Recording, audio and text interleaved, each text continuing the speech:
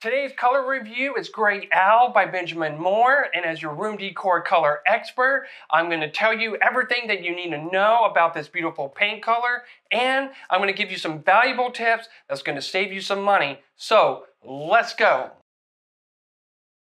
Gray Owl is a popular paint color, but there's some topics that I need to share with you before deciding if this is really the right color for your home, because I don't want you to make a mistake that you would later regret. So let's take a closer look at Gray Owl and let's talk about the color. Right here is Gray Owl by Benjamin Moore. And take a look at this picture over here. I want you to get a close-up view of what this paint color looks like. Now, I want to show you something, so pay close attention. I'm going to compare this with Coventry Gray by Benjamin Moore. And look what just happened. The blue undertones of Gray Owl just popped out. So, if you're a fan of gray and you're okay with blue undertones, then this paint color may be the right one for your home. However, there is another undertone that I do want to share with you, so be patient. I'm going to talk about this in a minute. A quick tip about this paint color, please don't cut the paint. So many people out there are cutting paint because they want to make the color look lighter. I never recommend this practice to any of my clients for two reasons. Number one, it's going to change the composition and the undertone of this paint color. Number two, there is always an answer to a problem, and I guarantee you there is a perfect paint color for your room. There's another thing that you need to know about Gray Owl. It's a chameleon. So let's do a quick recap. About a minute ago, I showed you what happens when you compare it with Coventry Gray by Benjamin Moore. The blue undertones come out of Gray Owl. Now, watch this. I know if I compare this with Gray Cashmere by Benjamin Moore, look what just happened. There's a little bit hint of a green undertone.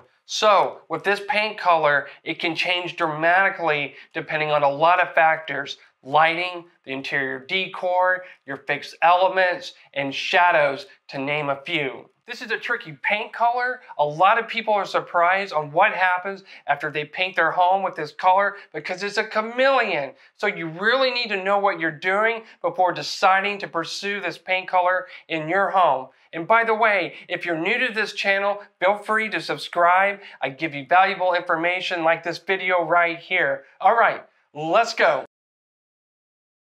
So, I want to show you a few examples that will help you understand how to work with Gray Owl and to see if it's a possibility to paint this color in your room. If you have red cherry wood cabinets like this in your home, when you compare it with Gray Owl, what's going to happen most likely is the blue undertones are going to come out, and it's going to make your red cherry wood cabinet pop out. This is not a good color combination. However, let's say you want to paint this in your kitchen and you want to paint your kitchen cabinets. If you have a white backsplash like this and perhaps an off-white countertop, well, this paint color does a great job of working with true whites and off-whites. So let's say that you want to paint this in your living room. Well, let's say that you have a bunch of cool undertones with your interior decor and fixed elements, such as this gray dark fabric right here. When we compare it with Gray Owl, they work well. So the point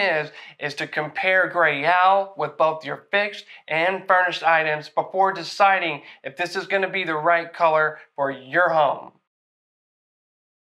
So what do you think about Gray Owl, or do you have any questions for me? I would love to hear your comments in the section down below. I want you to take these tips seriously. They can really help you prevent from making costly mistakes that you would later regret.